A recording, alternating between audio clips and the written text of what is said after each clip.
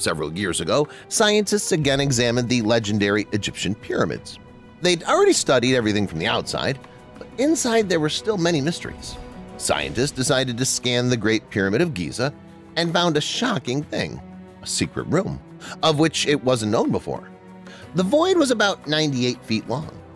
Egyptologists thought that it could not have represented a design error. Also, the void doesn't have any construction functioning like reducing the load on the main corridor of the structure. Scientists believe that this room may contain a throne made of meteorite iron. Earlier, scientists found 2 more voids inside the Great Pyramid of Giza.